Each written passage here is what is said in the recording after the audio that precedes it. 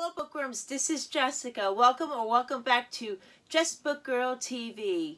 New to my channel, I will be doing books to movies or TV series. I will be doing this sporadically.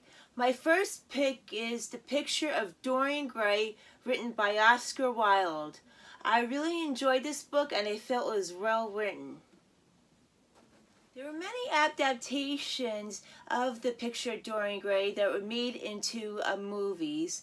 The 1945 original, 1973, and 2009. I choose to watch the 2009 remake starring Ben Barnes as Dorian Gray and Colin Firth as Basil Hallward. The movie version was similar to the book, but it was different in some parts. The first scene opened with Dorian Gray murdering Basil Hallward, stuffing his body into a trunk, and then throwing it into the water.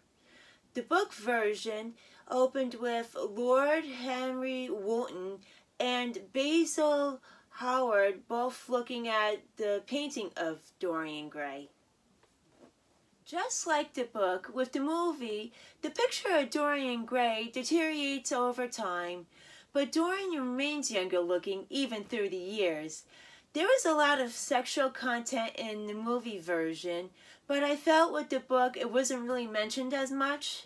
Also, the movie took on a darker role when Dorian killed a lot of people, and I felt with the book that was the opposite. Lastly, Ben Barnes had to roll down to a T, from everything from the accent, the charm, and even the look. So which one was better, the book or the movie? I chose the book as the winner because I felt it was unusually written for its time. Thank you all for watching. Please hit the like and subscribe buttons. Bye bookworms!